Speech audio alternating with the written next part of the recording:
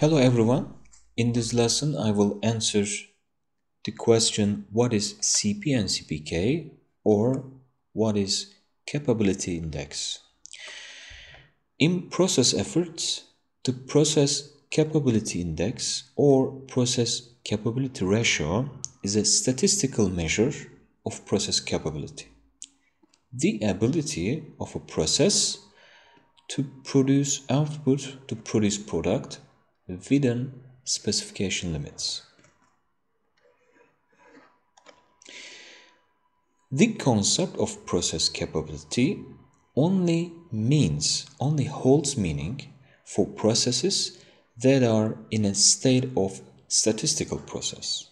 For example, if you try to calculate this CP and CPK before you have to install an X-bar and R chart into your production, then you will eliminate all the special causes of variation, then you will measure CP and CPK indices.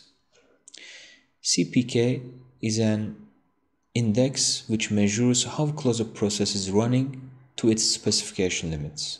And there are two capability main statistics, and their names are different by only a single letter.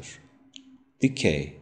K means category, which means deviation or inclination in Japanese, and this K stands for centralizing factor. For example, when we see the figure, in this process, the process variation and CPK value is 1.0, but this process is more center, so the CPK value is bigger than this one, which is 1.33. Thank you very much.